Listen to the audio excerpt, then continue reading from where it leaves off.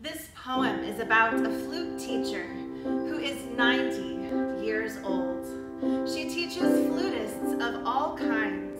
She sculpts and helps to mold their eager young minds through practice and through music and lessons in her home, which has a beautiful acoustic.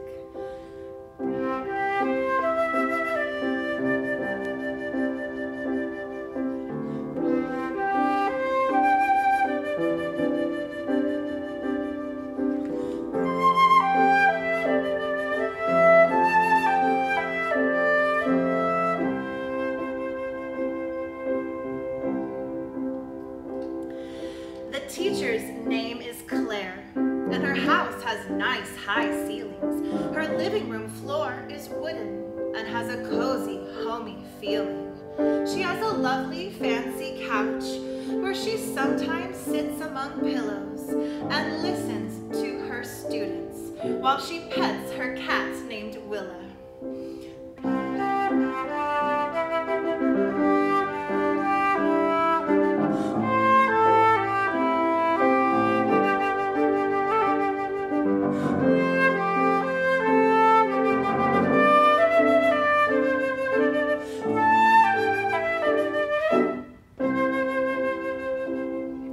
Her students begin with long tones, first fluttered and then singing, with vibrato and waves that spin and make the crystal in Claire's house start ringing.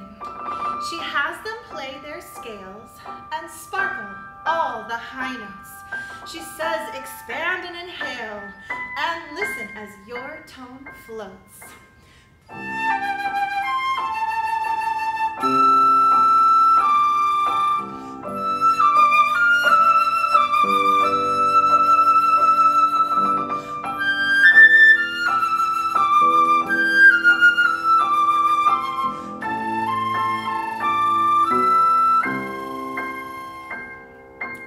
Students all know that a beautiful sound is produced with body alignment.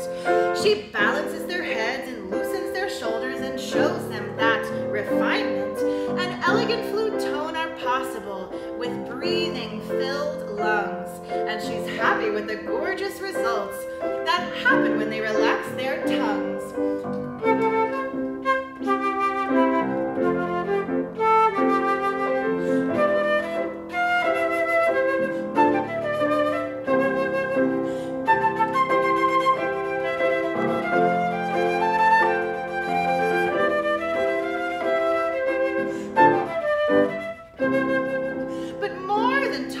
Scales of vibrato are the instructions that Claire gives.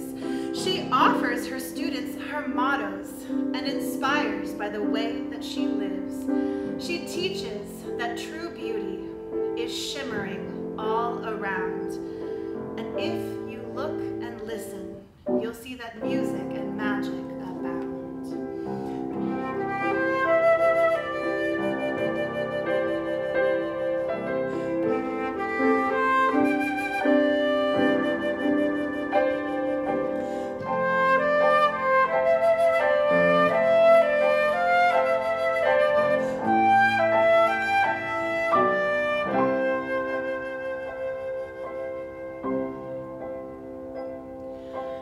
Over the years, Claire's students have taught many students of their own, and she's watched in delight at the ripple effects and how all the flutists have grown.